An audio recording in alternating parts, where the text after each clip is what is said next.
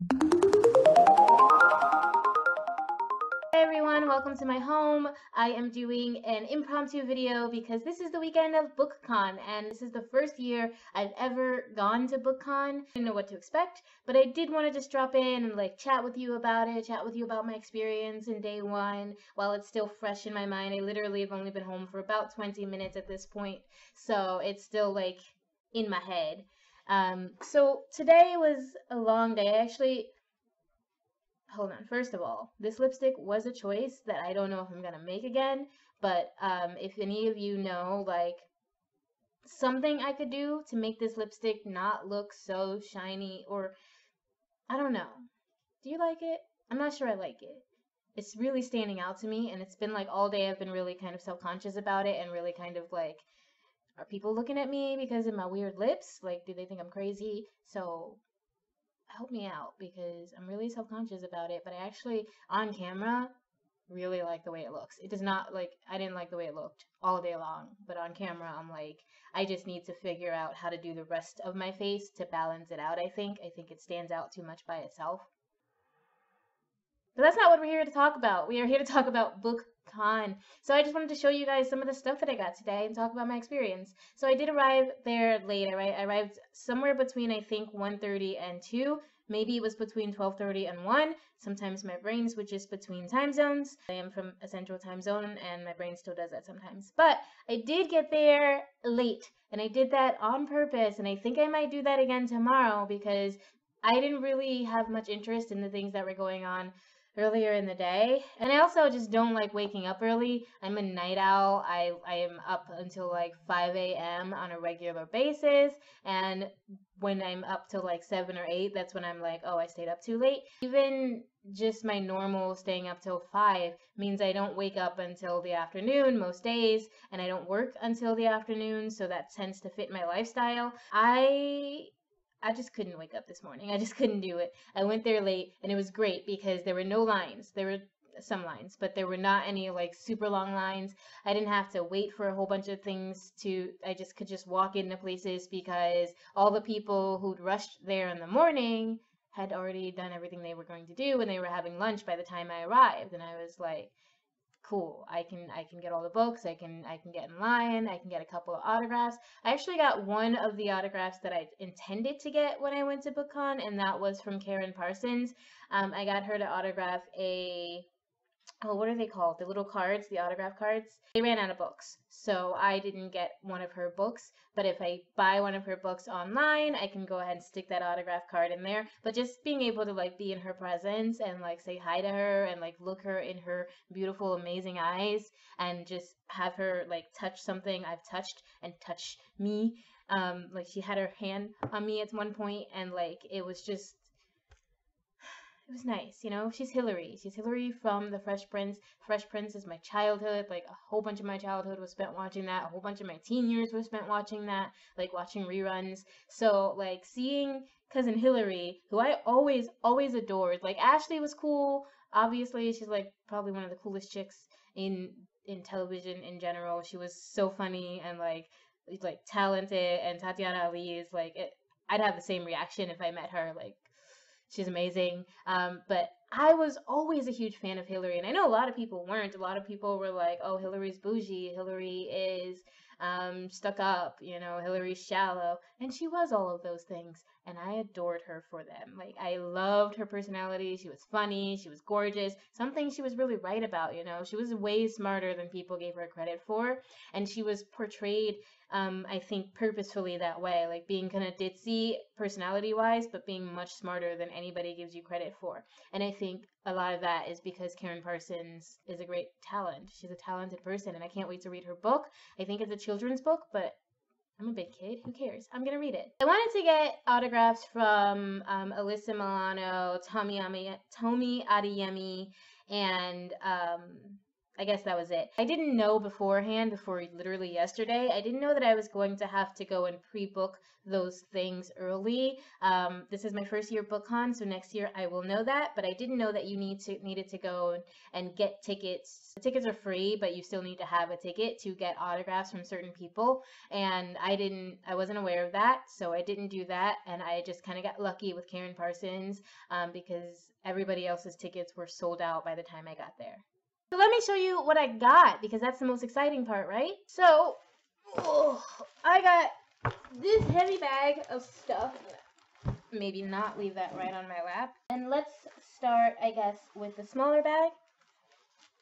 This bag is from Kieran Rise, which is this like really cute looking book series. I'd never heard of it before today. I saw it and they had like all this merchandise that was like fight like a girl, and it just looked really amazing. And it's like this girl who does Wing Chun Kung Fu of a sort in Chicago in 2032. I'm from Chicago, in case you didn't know. I love futuristic stories. My novel actually is written in 2033 and 2034. So like literally this is like the same time frame in a different city, but like the same time frame as my novel. So I'm really excited to see what's happening with this. But look at this cute bag. I'm guessing this is the main character. And I guess the rest of these are side characters. I'll let you know when I get around to reading it. But it did come with this free poster, which gorgeous. The guy was nice enough to sign it for me too. But isn't it beautiful? This was, I think, one of the only ones that wasn't full color. This was the only one that was like this kind of black and white aesthetic, and that, you know, that's me. That suits my aesthetic very well. And then we got the actual book itself. What was that? Oh, there are like a lot of paper, I guess, cards and stuff inside of the book. Look at that. All right. So we have the actual book here, Kieran Rise. Let's see if we can lower this a little. The Cast of Shadow. So this is the first of 2 books, and it's not only a novel, but it's an illustrated novel. So not like there's a difference between illustrated and graphic novels. So illustrated novels naturally will have illustrations, wrong side, but graphic novels tend to be like bigger comic books, bigger, more in-depth types of comic books. Illustrated novels tend to be text novels with a few illustrations sprinkled throughout. In Chicago, 2032, people survive. They try to forget their troubles by escaping into the world of entertainment. The United Federation of Mixed Fighting keeps audiences enthralled with bouts of destruction and blood. So this is a martial arts book all about like some big fighting tournament, and then Kieran goes and... Is her name Kieran? It doesn't say on the back. I'm just guessing that's her name. But this young lady goes and kicks some butt with her Wing Chun Kung Fu. And I'm just really excited. Like, it looks so cool. It looks so cute. Like, I was walking past this table and I was just like, I need that book. And I was already at the point where this was like towards the end of the day, so I'd already spent way more than I intended when I went there. But both the artist and the writer signed it for me, so that's cool. Let's see what else we got. Oh, right. So you may have seen commercials for Nosferatu, the new show that is about, I don't know, Nosferatu. I think there are vampires in it. Zachary Quinto's in it, and Quinto, whatever. Zachary's in it, and I guess it's set in some place called Christmas Land. I found out because there was this whole setup that was basically supposed to be Christmas Land, and you got to like just check it out. You take a picture using Facebook's Nosferatu filter, which probably you can get anytime. You don't have to be at Bookcon, so try it. It makes you look like a creepy old monster, and it makes your environment look really cool and pretty. So you take a picture with that, you show it to a guy, and then you get to take a picture with this other like creepy dude who hands you a gift while he creepily stares at you. I haven't opened it yet, so let's see what's in here. Oh, cute! It's this like gingerbread cookie guy. Look at that. Oh. And I guess it's a 1 month free code to get AMC so that you can actually watch the show for a whole month without commercials. That's really cool. A different kind of vampire story. That speaks to me. Look at this. Look how cute he is. Do you see that? Do you see how cute he is? Yes. Yes. So that's adorable. I'm glad they gave me that. I also got, at the end of the day, I got myself a shirt. This is literally the last thing I bought before I left. And it says magic on every page. Magic on every page.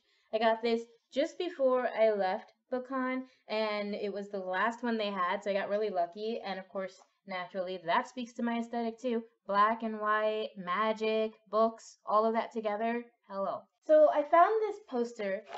It was on a table, they were giving it out. But I actually got this because I'm not crazy about Star Wars myself. Like I'm not against Star Wars. I have watched most of the movies and I enjoy it, but I'm not like in the fandom. But my partner is, so I got him this. Hopefully he likes it. And I also got him this game. So he's a huge fan of Monty Python. I am not. We will not talk about Monty Python because I know a lot of people are probably going to come for me if I start talking about it, but I really kind of don't think it's very funny at all most of the time. It has its moments, but I really think it's just kind of surviving off of nostalgia. Maybe a lot of people who watched it in high school loved it, but even in high school I wasn't crazy about it, so whatever. But I did get this because I'm crazy about board games and I don't really care. Like Flux is one of the kind of games that it doesn't matter what skin it's in, it's still the same game, and I've played it so many times. So I got us Monty Python Flux. Hopefully he's excited about that. And then the books. The books of Bookcon. There's so many, oh my god, please don't fall off my desk.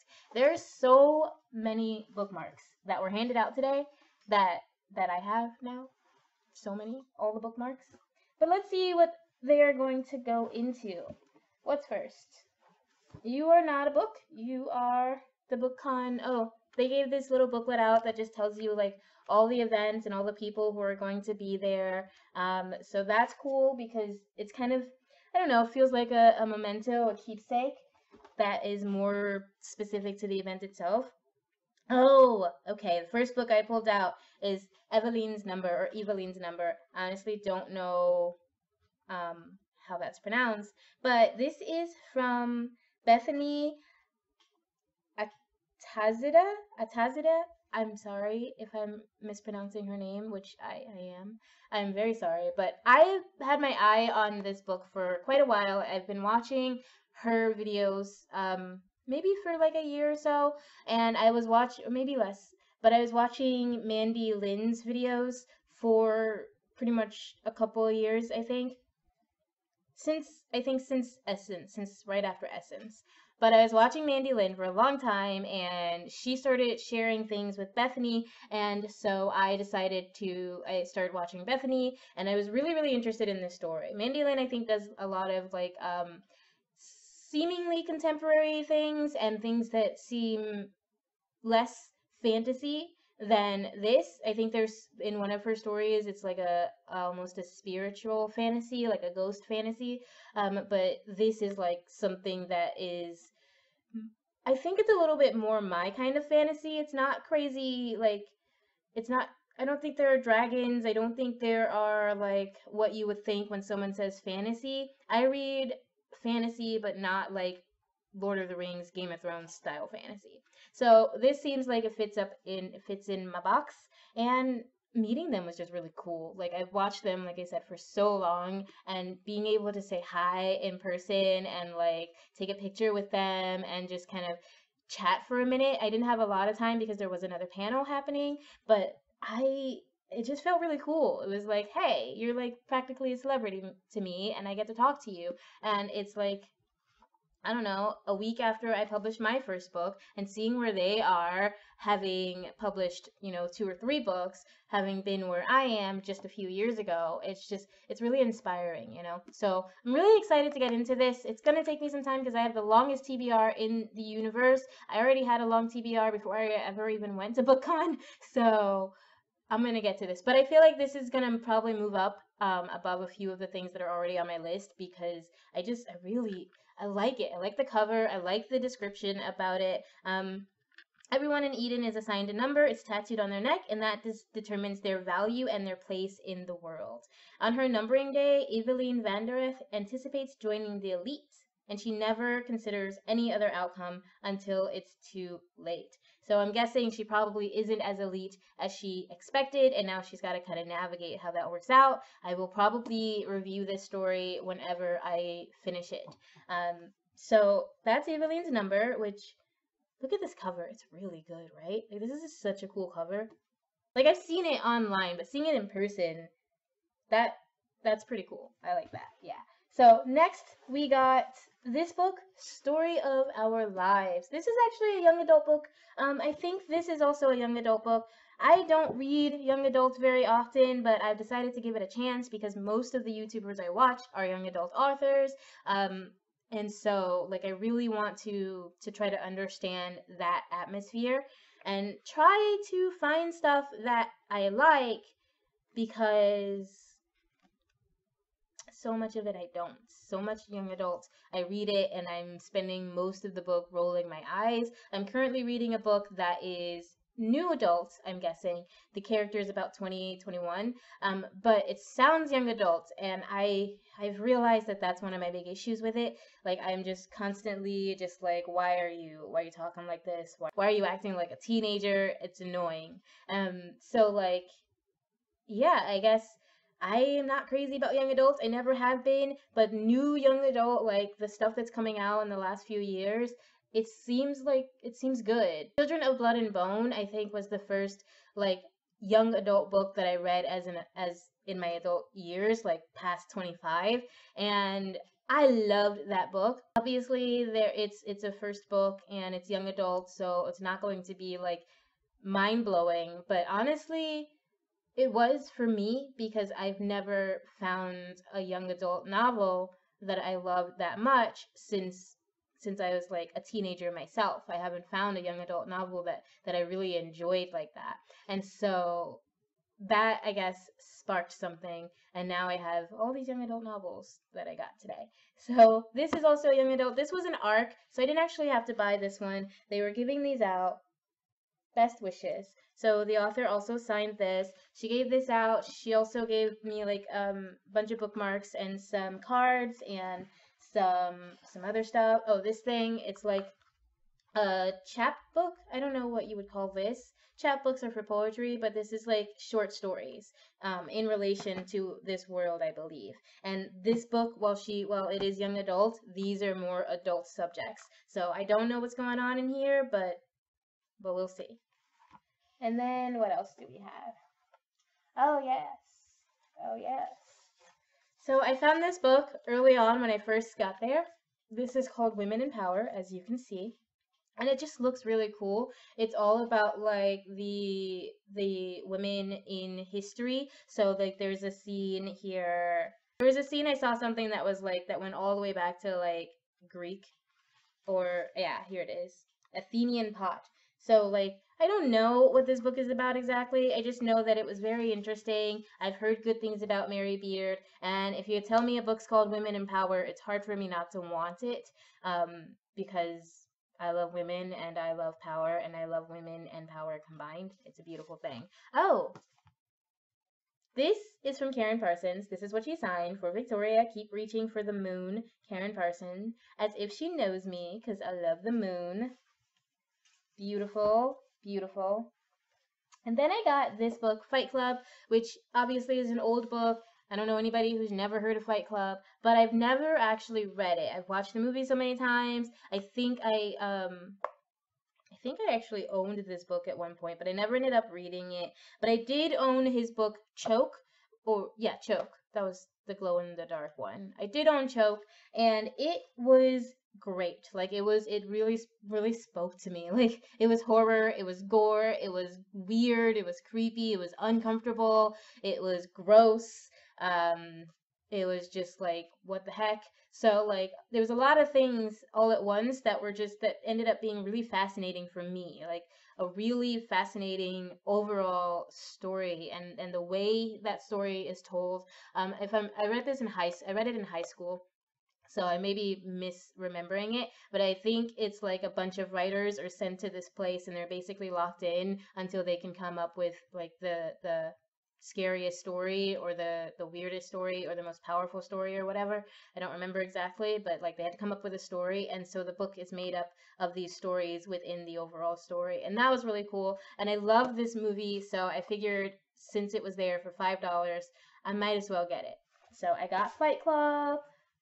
I guess Cinder. This also was one of the early buys because I have seen this book so many times, like in the subway. I've seen it everywhere. It's been on my wish list for I don't know, years. How long has this book been out? It's been out for a good time. So it's been on my wish list, I think, since before it actually published. So I needed to get it. I could not get it, and I'm excited to read it. Again, it's gonna take me some time to get down there, but I'm just really excited to have it. Like, first of all, look at this beautiful ass cover. It's gorgeous. I'm just worried that if I read this, I'm going to want to read all the rest.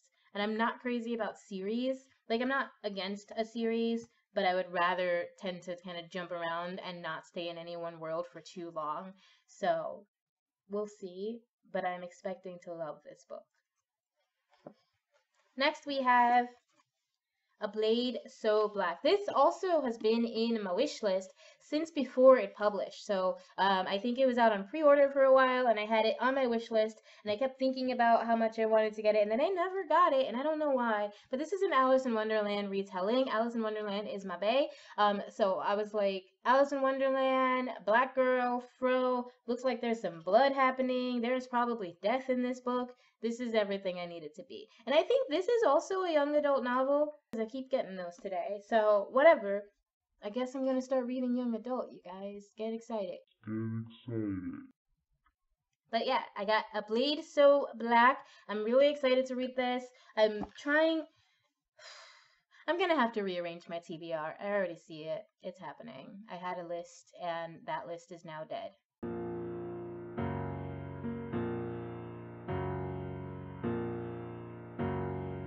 Last but certainly not least, I have another arc, The World Doesn't Require You. So this is another book that I got for free, and it was recommended by the lady who was running the thing. I was torn between two books, and this is one of the first ones that caught my eye, and it's a book of short stories, I think. Honestly, I don't know. It caught my eye, and I was looking at it, and she was like, that one's definitely really good, and so I was like, okay, I'll take it. But I don't know what it's about. Yeah, I think it's short stories. I think it's a whole bunch of short stories about being black, being in the world, being an artist, calling America home when it treats you a certain way. So yeah, I got The World Doesn't Require You. I actually got this for free when I got the Fight Club and Women in Power. I got those two at the same place. They were both $5, and then this was tossed in with them, and that's cool. I'm sort of excited to read it. Like I said, I don't know much about it, but I like the cover a lot. I like the subjects that it seems to be touching on, and it was a free book, so I like that a lot. And it's coming out in August of 2019. Maybe if I can read it before then, or read some of it before then, I'll let you guys know what I think about it. If not, I'll do it later. I guess that doesn't really matter. A book is published, then it's generally out forever. Along with all these books, I also just had a really, really amazing experience. I loved Bookcon. A lot of people I've heard don't have the best time their first day at Bookcon because they don't know what to expect. I didn't know what to expect, but that's kind of how I go into much of my life, not knowing what to expect, but hoping for the best. And today was really, really great. Tomorrow, I'm probably not going to buy as much stuff. I'm probably not going to bring home as much stuff because I really, really went over my budget today, and it was hard to resist. I wanted so much more than I actually ended up getting. It was really, really heavy, so I'm probably not going to do that as much tomorrow. I do want to focus more on the workshops and the panels tomorrow, because I only got to see a couple today, and I mean, that's cool. I got to Bookcon, and I was like, I need to look around. Like, I need to look at all this stuff and I need to see every single booth. And I did that. And it was really cool. I also saw one of my friend's books at a booth. So that was really nice. The overall experience, if you're thinking of going to Bookcon next year, I say yes. I say do it. I say absolutely attend, because at the least you can see book lovers collected. You can see all the books. You can be surrounded by the books. You can be surrounded by book merchandise, book stuff like t-shirts and candles and pillows. I cannot wait to have a pillow based on my book. Like, that is weird, but it really, really excites me to get a pillow based on my book, or like with art for my book. This was a really good day, so I appreciate it. I want to say thank you to all the people who host Bookcon. Thank you to all the people who had booths and who did panels, all the authors who came, Mandy Lane and Bethany Atizada. I'm sorry. Bethany and Mandy Lane, it was so, so wonderful to meet you. I doubt you're going to see this, but if you do, I just want you to know that, like, it was really an honor. It was really exciting. It was really just, I liked it. I loved it. So that's it for today. I will try to post another vlog tomorrow. These are coming up, out of time. So we're still going to have our regular Wednesday video. These are just how I feel, because Bookcon was awesome. So thank you for being here. I got the links in the description. Hit the like and subscribe and that bell so you can be notified whenever there is a new update. And I'll see you next time. Bye.